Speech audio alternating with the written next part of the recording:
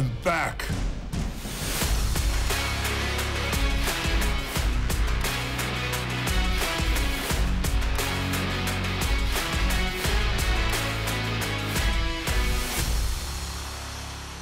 Hi, I'm Luke Hector from the Broken Meeple, and this is your first time checking out the channel, then be sure to stick around for some other video content including solo plays, top 10s, reviews, all about games and the people who play them. And if any of the games on this list take your fancy, then consider acquiring them from zatu.co.uk using my code TBMeeple5 in the bottom corner in order to get a 5% discount on your entire basket of games. Check your shelf, see if there's a gap, and consider filling it in.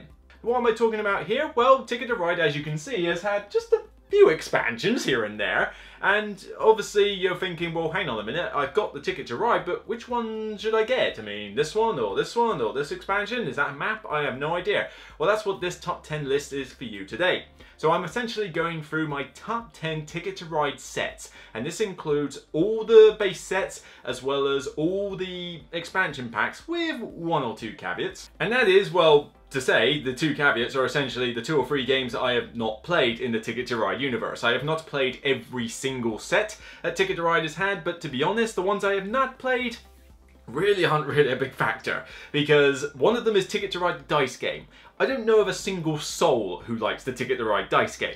I have not played the Alvin and Dexter spin-off weird thing that you used to do with the USA map that has like Godzilla running around or something. I can't remember. I'm not even sure if you can get it anymore. Same goes for the Ticket to Ride dice game.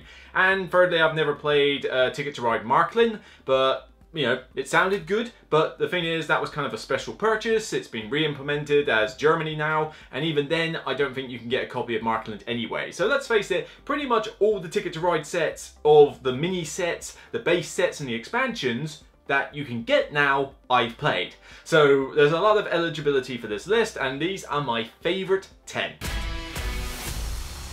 My number 10 set will go down as probably the meanest, most anger-inducing, most rage-quitting version of Ticket to Ride that there is. This is definitely not one you want to play if you are one of those that doesn't like the tightness or the meanness or the potential blocking that Ticket to Ride can offer. It is, of course, the heart of Africa. This one right here. This is pretty much designed to ruin friendships. It really is that bad at times. Not in a bad way though. I enjoy playing this one. It is my 10th favourite after all. But you need to know going in, this will hurt. Particularly if you're one of those players who likes to hoard cards like my dad does all the time. He's always constantly getting a huge hand of cards, then deciding what to do. You try doing that in this one. Yeah, I double dare you.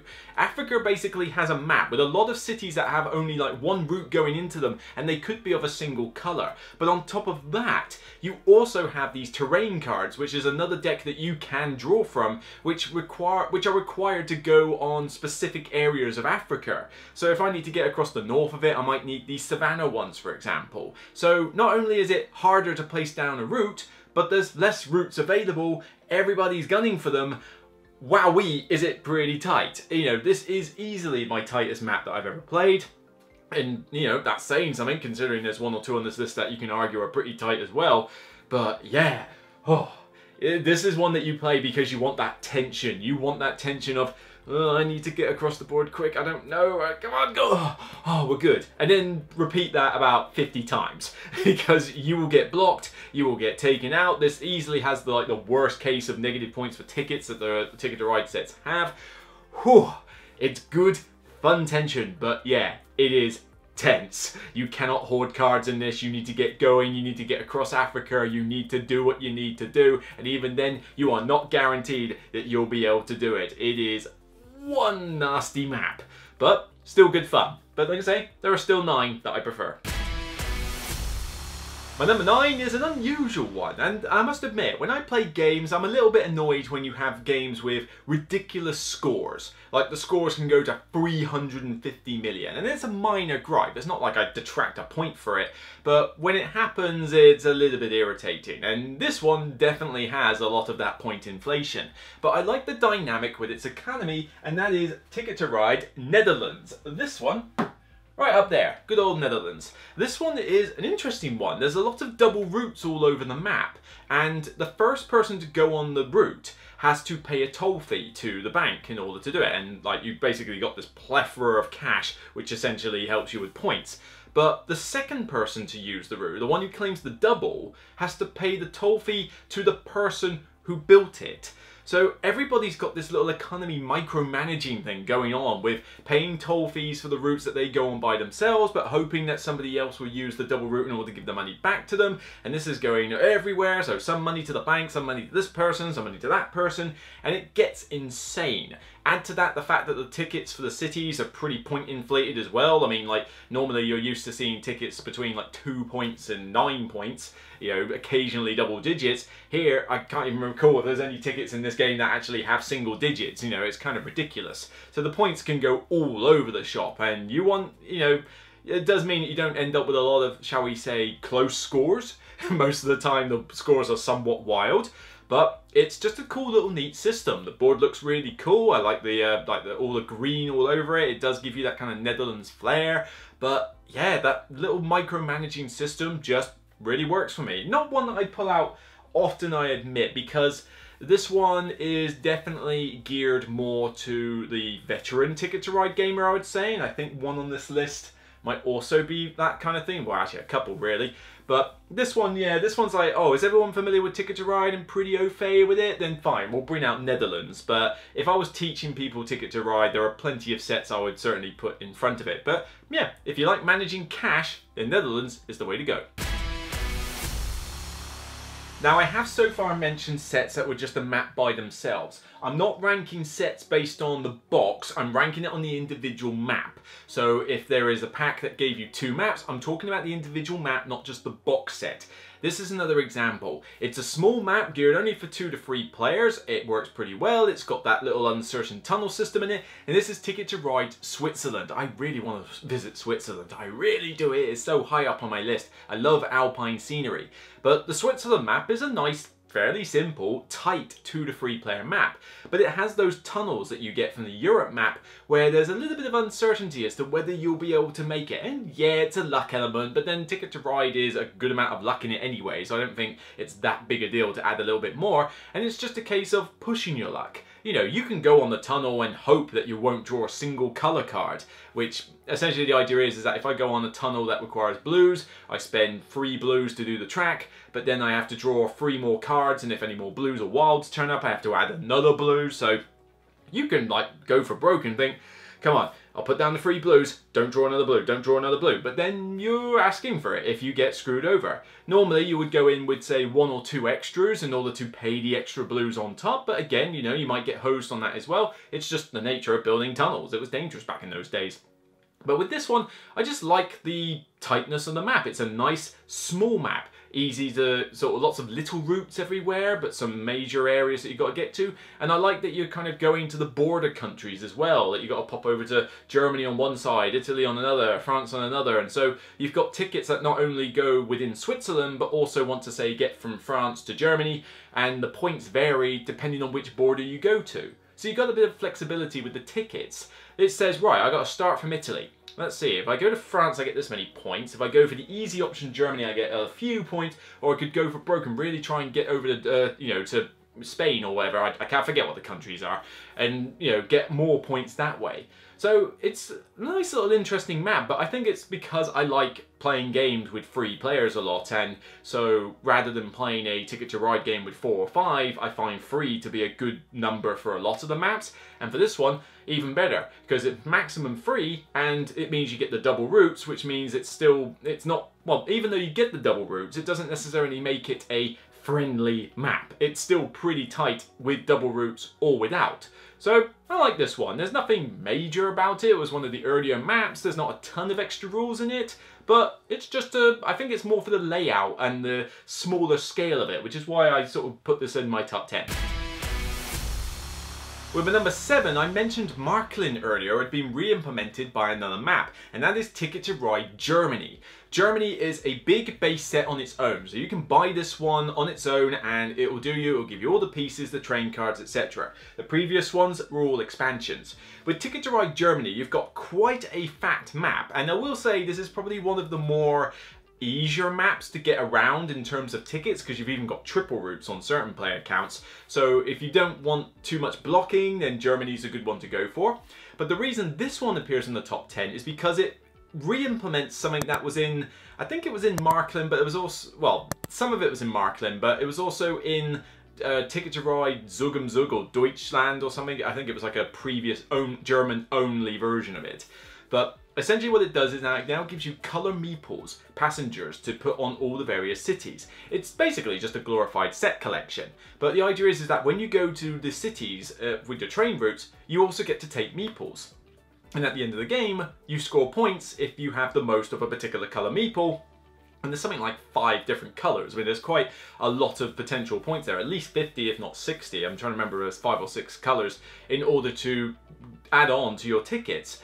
But this adds 2 ways of playing the game. You can go mad on well, 3 ways in fact. I mean, you've got going mad on tickets, you've got building really long routes and blocking other players, or you've got collecting a bunch of meeples. You know, you could focus entirely on just collecting a ton of those meeples. Yeah, you'll get, you know, points for your routes as you go through, and combining a strategy of simply just going for big routes but getting meeples is not a bad way to go. But the meeples can get you a fair chunk of points by the end. They are not to be underestimated. And it's a pretty simple one to teach. You could even use it as a base game version of Ticket to Ride, really, because I kind of get, well, spoiler alert, yeah, spoiler alert, USA is not on this list because, well, I'm kind of a bit bored with that map by now. I've played it to death.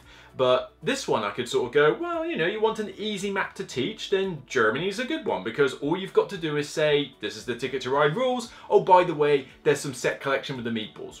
Job done. No fancy tunnels, no ferries, I don't believe, and no like specific stations and all that nonsense. It's like, no, just simply Ticket to Ride plus meeples. But it looks great on the board because you've got all the coloured meeples around. It's like if somebody merged Ticket to Ride with 5 tribes, and it does pretty well. It's certainly one of the more friendlier maps, as I said, so, you know, if I'm playing against people who don't like getting blocked out, then I can say, well, hang on, how about Germany? Germany would be good for you.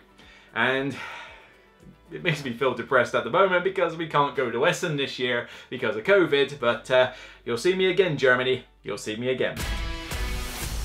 My number 6, I feel like I should get shot for or something, because like people are going to be like, hang on, you hate this in other games, why do you like it in this one? My number 6 is half of this set, which is Pennsylvania. A weird place to have as a Ticket to Ride map in general. I mean, you've got Japan, Germany, Switzerland, Italy, and USA, and all that, and yet Pennsylvania, just little Pennsylvania. I'm not sure what the reasoning for it was, but this one involves shares. Yes, I know, shares. Me? What gives?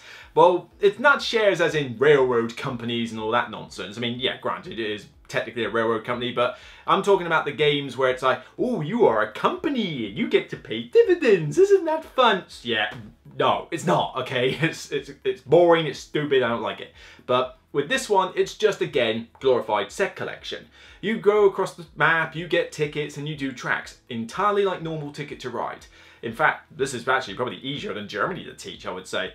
But the idea is that when you go across certain routes, they've got the company logos underneath, and you take a share from that particular company when you build along the track. You can choose in some cases, sometimes you've only got the choice of one.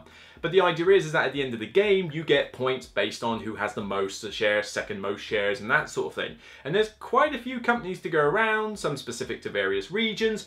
And again, this is just a very straightforward map. I would dare say actually probably easier than Germany, like I said. You know, it's like, this is the map. This is Ticket to Ride. Oh, by the way, more set collection. But it looks cool. I like the layout on the map, and I like the dynamic that everybody's sort of going, you've got 1 share there, you've got 2 shares there. If I break the tie, I've got the lowest share, so I need to get another one of those. Where do I need to go? Where do I need to go? And sometimes you stop thinking about your tickets, and it's like, oh, hang on a minute, I'm supposed to be connecting to there. but I need that share. Which one's worse? Which one's worse? And it does allow for some interesting choices. Now, there's one big flaw with the graphic design on this map, I will warn you. For whatever stupid reason, Days of Wonder decided not to print the chart that scores you points for laying a track. Despite the fact that when I've gone on Board Game Geek and asked the question, do you actually score points for tracks? Apparently, you still do. But for whatever reason, it's not printed on the board or given as a reference aid. That's annoying. So I suggest you check out that rule online or find more details on that. But yeah, why they didn't print it on the board, I don't know. You know, Pennsylvania's smaller than USA. If they can do it on the USA map, they can do it on Pennsylvania. It doesn't make any sense. But either way, aside from that blemish on graphic design, the map is still good fun to play, it's easy to teach, and despite it having shares, it just makes for a fun game. As I say, there are the occasional share games I can go for, just not the ones that go ridiculous into the whole dividend nonsense. My number 5 is my dad's favourite map. I always talk about this every time I mention my dad. He loves Ticket to Ride, it's his favourite game that I've brought home, and he really latched on to, I think, the second map I showed him, which was India. This one, right there, the other half of the Switzerland-India pack. And I gotta admit, this map has kind of sung to me as well, but not for its unique selling point, if that makes sense. Mainly, it's the layout of the map. This kind of almost like tall and thin setup, but you've got lots of little tiny routes. Some are like key, but then if those get blocked, you've got these long ferry routes that can go around the country if you can try and aim for those. It makes the ticket scoring in this one really cool. And maybe there's a slight nostalgic factor of the fact that my dad loves this, and so I get to play this with my dad. But honestly, I do like the way the map is laid out and the way the tickets are done. It means that you can't do the classic thing of hoarding cards, a bit like in Africa. You need to get on with it. You need to get on and claim those little routes, and I prefer Ticket to Ride games where you don't have to hoard a ton of cards, because I don't like it when it happens. You know, the first 5 to 6 turns of the game, people are just going, 2 cards, 2 cards, 2 cards, 2 cards. It's like, no, get going, claim routes, go on, do stuff. And in India, if you hang on too long, you run the risk of getting blocked. Now, there is one thing I'm not a fan of with India, and it's a small blemish, I can deal without it, but the idea with the Mancala, like, circular bonus routes, you know, the idea being that if you make a circle with your trains that have your 2 stations of a ticket within them, you get bonus points, and the more times you do that, the more points you get. It's hard enough just getting from A to B, let alone making a circle. I've yet to score more than 1 or 2 of those Mancalas in any game, and even then I haven't exactly aimed for them. I don't know how you're supposed to do it with 5 or 6 of them, it's insane. But I usually just ignore that element of scoring and focus on actually just trying to get my routes, and pretty much that's entirely what my mum and dad do anyway when I'm playing this game with them. And free player is pretty tight with this one, because with 4 players you have the double routes. I don't think they unlock with 3 players if I'm right, and with that case, you know, even if I'm wrong on that, the map still feels very tight with 3 of us playing it. It's you know, it's a cool country, it's a cool map, it's got a nice dynamic feeling, and my dad loves it, and I gotta admit, I like it too. Now my number 4 is probably not going to appear in a lot of other people's top 10s, and this is easily, I would say, the most, if not second most difficult one to teach players, because you really need to know what you're doing. But it's a big fat map, and it's got one of the most unique ways of playing the game, Ticket to Ride France. France has this weird mechanic where some of the routes aren't even built yet. You have to build them. So the track just remains like blank, it's not in use. But then what happens is that on your turn, as well as doing the normal draw cards and lay roads and train tracks, etc., you draw a tile from the side, and the tiles basically correspond to the tracks, different lengths, and they have set colours on them. So I'll take a 3 red, I'll take a 2 blue, or 1 green. And with these, you lay them on the board. So you turn these tracks from whatever neutral they might have been or unusable tracks, and you set the colour. So not only are you thinking, right, well, hang on, I need to get from there to there, you can also sort of go, well, I need to get from there to there. Well, I'm holding a fair few green cards at the moment, so why don't we grab that green and just make it a green track? That's easier for me. But then you can see what other people are drawing. So it's like, they're drawing the blacks, they're drawing a lot of pinks and blues. I'm alright with yellow, alright, I'll take a yellow, and hopefully you're not going to be able to make that route. It's a really cool way of doing it, but it is probably the most tricky and I'd say longest game of Ticket to Ride that you can play, with one exception. But it's definitely, you know, it's not too long that it makes the game like unwieldy or anything like that, but people trying to get the hang of doing Ticket to Ride on top of building the tracks and knowing the best way to build your tracks can get a little bit fiddly for some players. For me though, I love it. I think it's really cool that I get to see the map change every game, so it adds to the replay value. One day the tracks get laid over there and they're all yellows and greens, sometimes they're spread out, sometimes I'm going mainly for routes and sometimes for tickets as normal. It just really adds a new dimension, a new area of complexity to the game, and it won't be the last of the slightly more complex Ticket to Rides on my list. But yeah, I don't think this is going to be a favourite for many people. In fact, I'll be surprised if the comments support me on having France in my top 10, but I'll be curious. It's just been a long time since I've managed to play France, that's the only thing, because as I say, not a lot of people share my enthusiasm with it. But personally, I think France was pretty good. So, at number 4, tricky, but a good one. And my number 3, this is the best small map of the range. It's a base set in itself. It looks gorgeous because it's all Christmassy and snowy and everything, and that is Nordic countries. Nordic countries is preferable to Switzerland in my opinion in terms of a small map. It is tighter than Switzerland even, as if you can imagine that. So it's got a good element of tension, a good look to it because everything's all covered in snow, the train cards, the board and everything, so it's like perfect Christmas game to play. But even then, just having it on the table in general, it's one of the prettiest looking Ticket to Rides out there. But it's also maximum 3 players, so it's a nice quick game of Ticket to Ride. I mean, 2 or 3 players, boom, you're done in like 30-40 minutes, nice and quick. But I think the combination of all that is already good enough to put it on my top 10. But for this, I just like the layout of the map. You know, I mean, okay, I'm in love with Scandinavia. People know this. I want to visit every country in Scandinavia, and I've only managed to do Norwegian fjords so far. But with this one, the layout just makes it really good and tight though. You cannot hoard your cards. Well, if you try to hoard your cards, then don't moan if you get blocked out. You can easily get blocked out in this game if you hang on too long. So it makes people come out swinging, come out fast, you know, get those tracks down, get those tracks down, get those tracks down. But even then, there's a good chance that you can get blocked. So a bit like the Africa map, there's a good chance there could be some negative tickets going. And I must admit, Ticket to Ride could use a few more players getting caught out with negative tickets because it doesn't happen as often as I would like. But yeah, Nordic countries, it's just got a little bit of everything that just adds up. Bit of tension, bit of cool layout, caps the player count, but also just looks gorgeous with the snow-capped trains and that. You know, I keep the base set components of this, despite the fact that I've got like 4 or 5 different base set components. I love playing with the Nordic countries one in my big box. It does the job quite nicely. So my number 3, Nordic countries. My number 2 comes from, I think, the newest set to release. Well, actually, I don't know. Poland might have been the newest one. It's hard to say. I mean, that was like 6.5. It was kind of odd. But this one came from a very recent set, and I was a little skeptical about it at first. I thought like, is this going to work? This sounds a little bit quirky. But it won me over. I love the country. I love this set. Japan. Japan is a brilliant map. It's this great long thin map, which is different from the classic sort of big fat country maps. But there's a lot of elements to this I love. The fact that you've got these 2 sort of segments, like the subway network and this little island, which they're separate from the main map. So the subway, for example, has got its own kind of Ticket to Ride mini set, in a sense, of a map.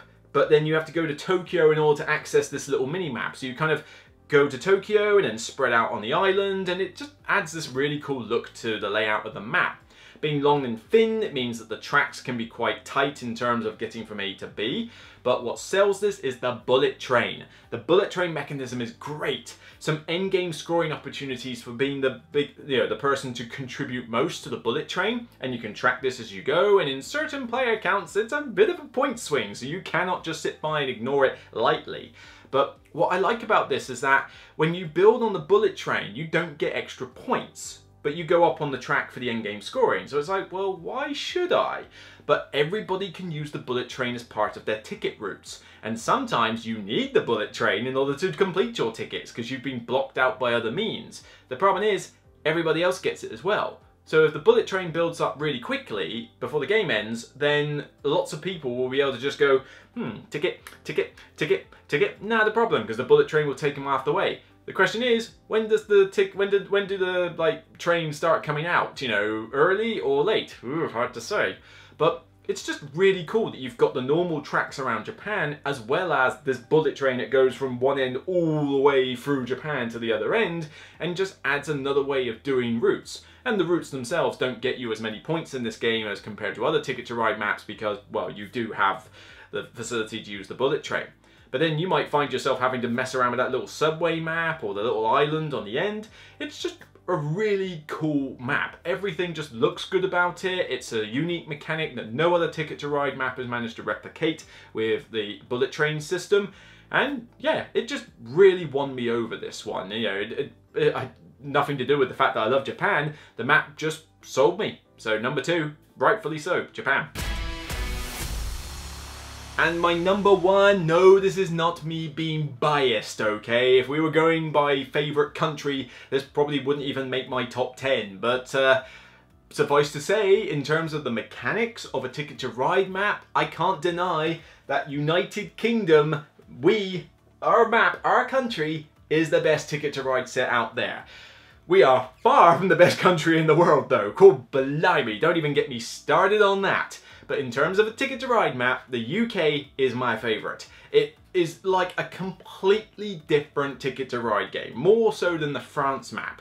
Here you start in England and you can only build on routes up to 3 big, although England has mostly smaller routes. But in order to get to France, Ireland or Scotland, or to build on bigger tracks or to build ferries, you have to get technologies. The deck contains more of the locomotive cards and you use these to buy techs. They get you into the other countries. One tech will say, right, you can now build ferries. One says I can now build on lengths of 4 or more. One says I can do frees. You know, you can essentially tailor-make your ability to lay tracks with those techs, and there's some pretty powerful ones in there. Even some that allow for different point scoring strategies. You can have a tech that I believe gets you points for laying big tracks down or laying little tracks down. Okay, cool. I'll get that nice and early and then I'll spend the whole game laying down on those tracks, and that little bit of extra drip feed income could make the world of a difference.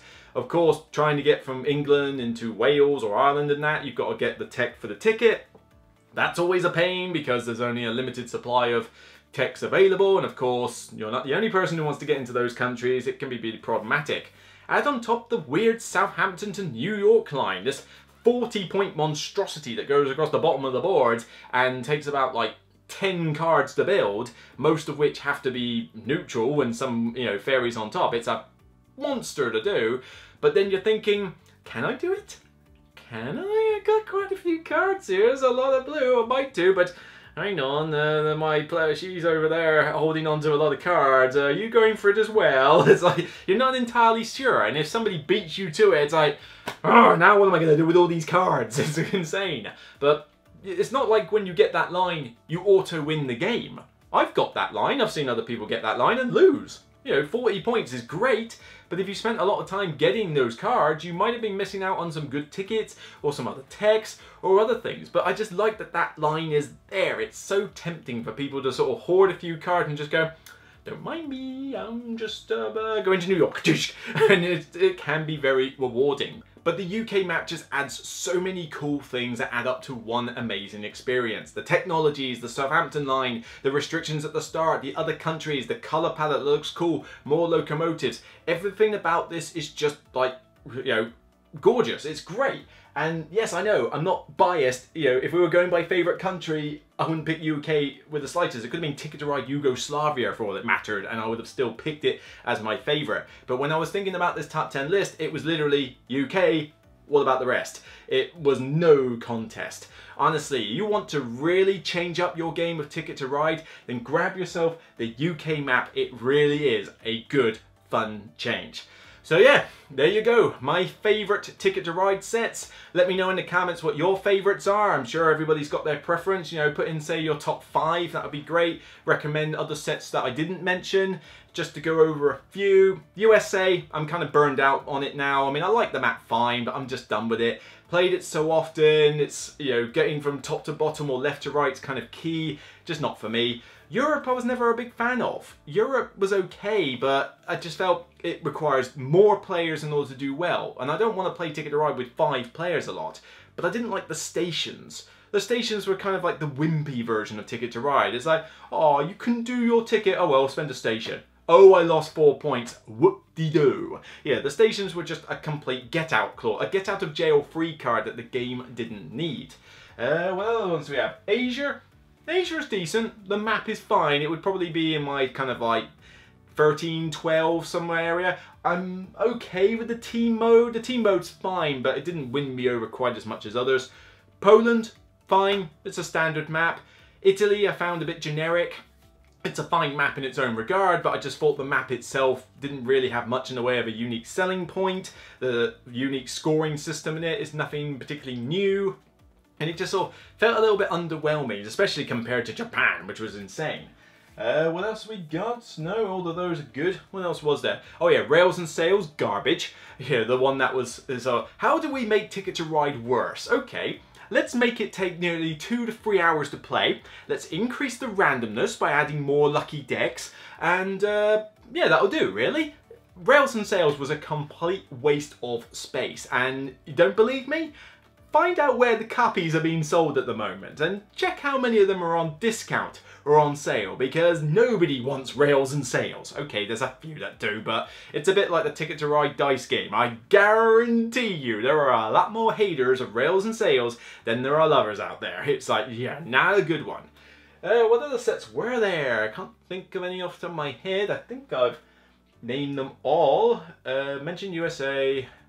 Yeah, I think I'm kind of done. Maybe there's 1 or 2 I've forgotten, but then if I've forgotten them, then clearly they weren't exactly my favourite maps in the first place. So yeah, my 10 favourites. I'll be interested to hear about your thoughts. And yeah, that's it for this show. I'm going to get on with other things now. And yeah, just happy to see that the top 10s are finally back. Thank you for your patience, guys. I know it's been a long time with the top 100 and all the other stuff I've had to get done, but yeah, top 10s are back. They are here to stay. I'm already collating ideas from my Patreon supporters as to which top 10 list to do next. There's plenty of ideas I've got in mind, some that can be pre-recorded, some I might do live, because I thought the top 100 worked quite well. I could use that PowerPoint thing again to do a top 10 live for maybe some of the more obscure topics.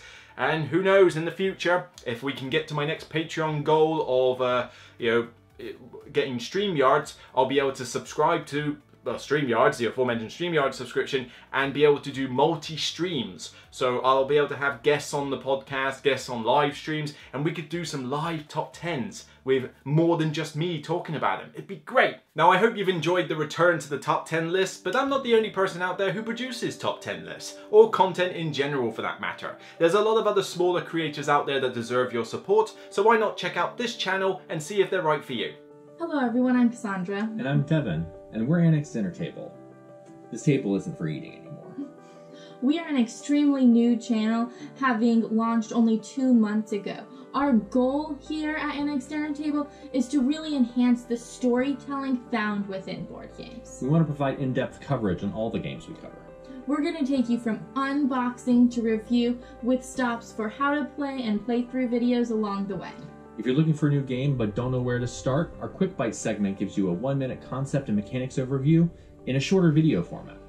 We are also burning the midnight oil, developing our new campaign series that delves into longer-term games and their storytelling, really leaning heavily on the eye-catching animation and stunning visuals that we're known for.